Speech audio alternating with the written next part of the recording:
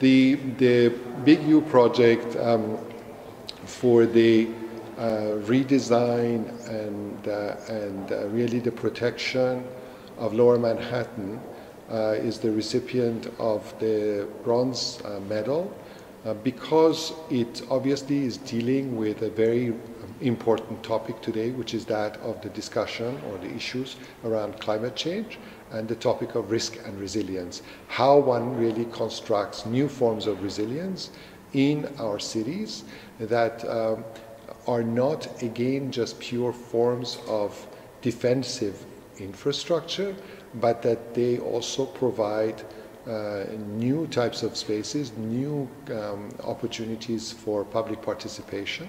And in this case, the proposal really creates a new series of public spaces, parks, spaces of promenade, spaces of activity, which are, on the one hand, open to all the citizens. At the same time, it's been thought through carefully at a technical level so that it actually produces or creates local resilience in terms of many districts or many neighborhoods. So if there is flooding, for example, that it can be contained. So it takes into consideration a number of technical ideas, but actually turns those into the formation or the creation of a new infrastructure, which is also can act as a model for development in other parts of the world.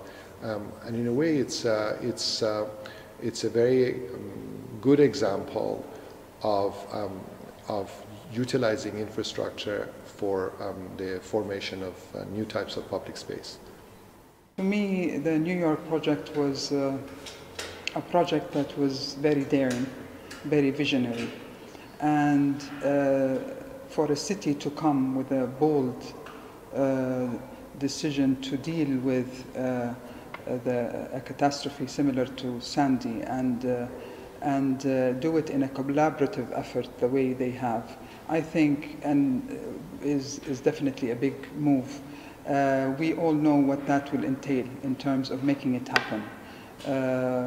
It will take a lot of leadership. It will take a lot of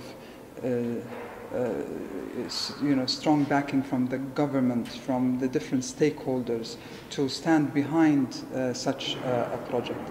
Now, it will be phased, of course, as we can see, and in that it will be relevant to the neighborhoods that it actually surrounds. The big idea was talking about a halo of light and life that will protect the city of New York from the water floods and disasters. But the way it was dealt with, it was more dealing with the water as if it is, it will be welcomed, not welcomed as such, but it will be embraced instead of being pushed back. So in that, I found that this project was unique.